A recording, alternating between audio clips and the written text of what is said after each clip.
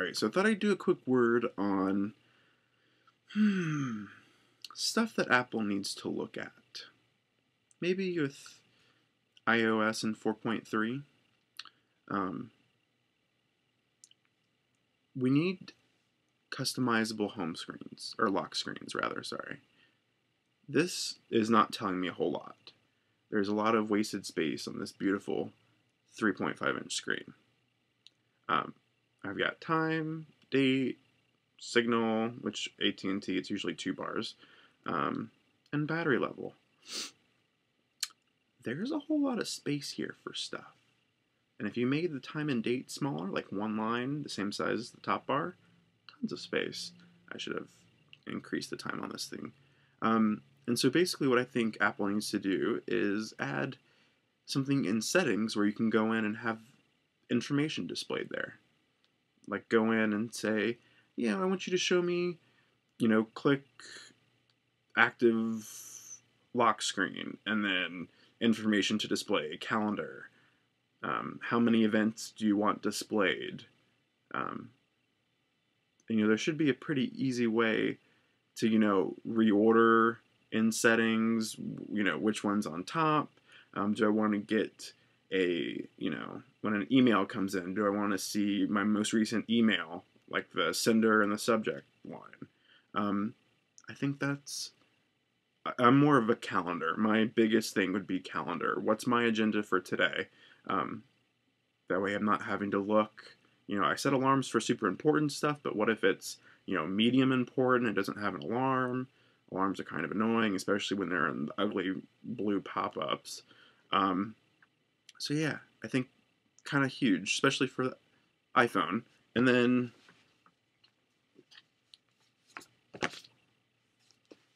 look at all that space.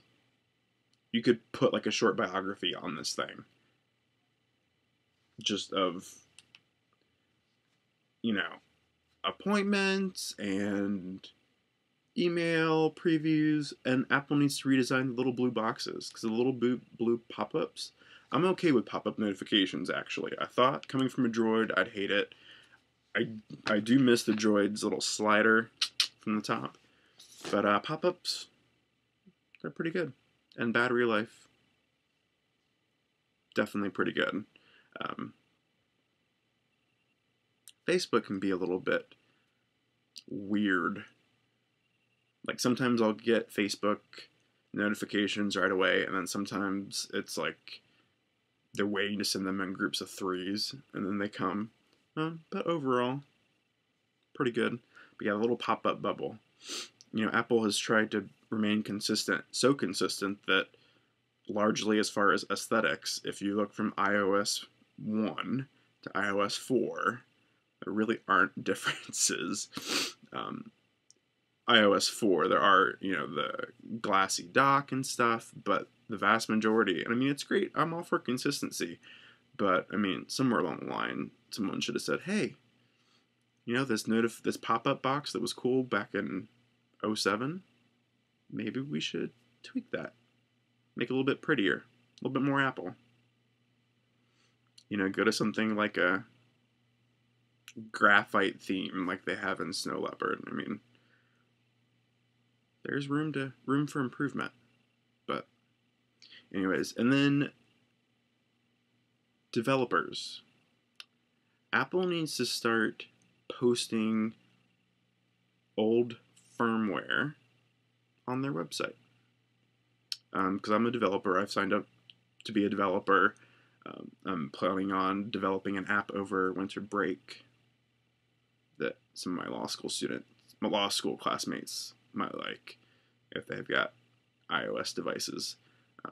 Basically, I just want to create a little app for our law school that's got like, quick access to important phone numbers. I want to find a way to integrate our events, because our school sends out these constant emails, an email a day about campus events, and 80% of them are redundant. I mean, the same email I got on Monday tells me the same thing that you sent me the Friday before, or, from Monday to Tuesday.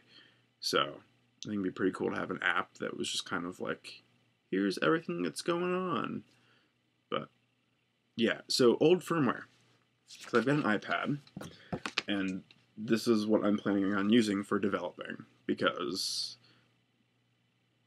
my phone is going to stay stock. Nobody messes with the phone. But I went to 4.2 beta 2, and actually the same problem in 4.2 beta 3, and Zinio, which is possibly the greatest app. It's probably the largest reason why I bought the iPad. But basically, all my magazines are on here. The only magazines that I get paper are Evo, which is my British car magazine.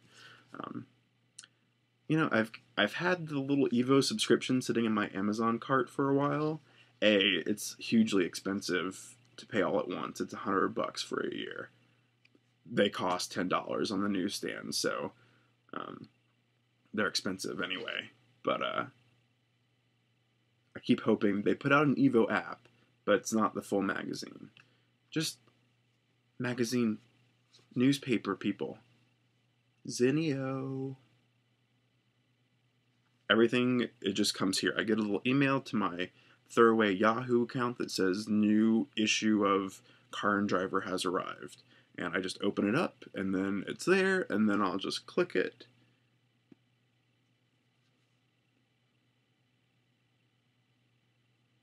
This one had it downloaded, and it starts downloading. And then as it downloads, these little pages start becoming available on the bottom. So,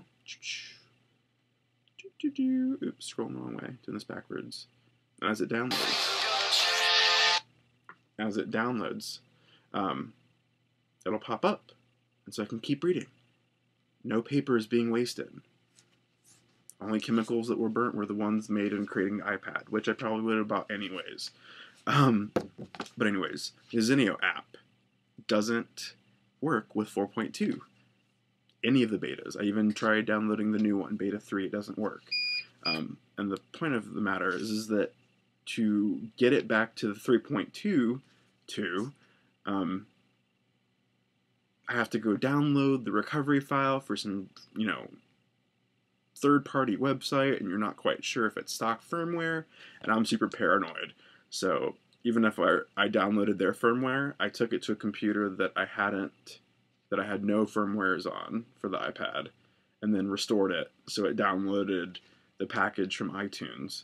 But anyways, or a way to force, it should be a package on Apple's website that you can just download the one that works and then go from there. And then developers, beta apps, maybe like some kind of beta app store, so that if I'm testing a device, I can download a developer's beta app that's not quite ready for prime time. But if I'm a developer and I want to get into developing, at least an app, if not more, or at least, give it a try and see how it goes. But one of the main reasons I bought the iPad was for magazines. And so if the Zinio app doesn't work, and they said that they're not sure anything will be available before the final 4.2 software is released, as a developer, I'm, on device testing isn't going to happen because I'm not willing to do that trade-off. So there's definitely some work there to be done. And then on also MobileMe, something I really miss from Gmail, because I switched back to MobileMe instead of Gmail.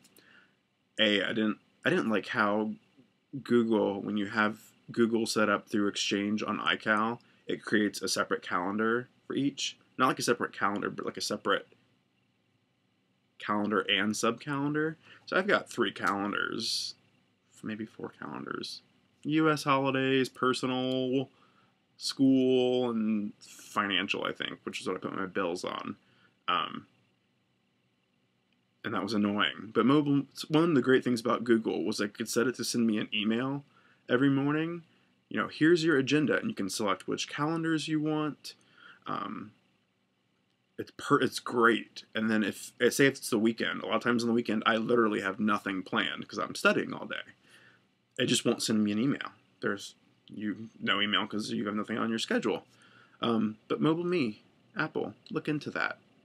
Somehow, like creating an agenda, you're really good with creating great looking software and, like mail templates. So I'm sure this can be done. I'm sure it would take the average engineer like a day and a half of spare time.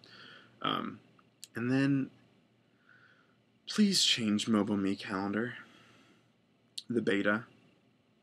Because the beta has some pretty cool stuff, like sharing of calendar and some other cool stuff. But they tried to recreate the iPad calendar app, which for me works on the iPad, because I don't use it that often, and I haven't set up my calendar yet. They try to kind of copy. It's like an agenda look. But what they did was they made the time bubbles and the words like bubbly. It looks like something, an 8th grade girl would love, which is fine. But it also has a hard time displaying as much information. I'm not sure if the fonts, it's more bold or larger. But if I've got a couple of things that are, back to back, it's hard to see the text to even know what it is. So I'm having to open an event to get at it. So just some little things Apple might want to think about. Help out developers and indeed the rest of the public. But anyway, that's it.